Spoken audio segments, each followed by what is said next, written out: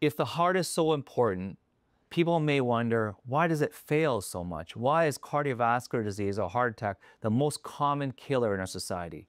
If you think about human beings, Homo sapiens, been around for 300,000 years, but it was only the last 20,000 years agricultural revolution.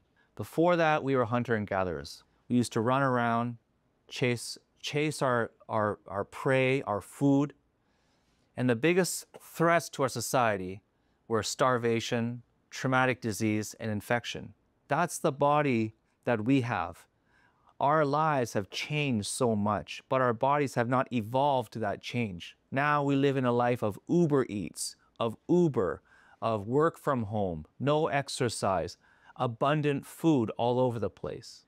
It's no wonder that our bodies are having a tough time adjusting to this life. Part of the education is about showing people what healthy lifestyles are. Exercise daily, moderate diets, fasting even, high protein diets, vegetable diets, and less processed foods.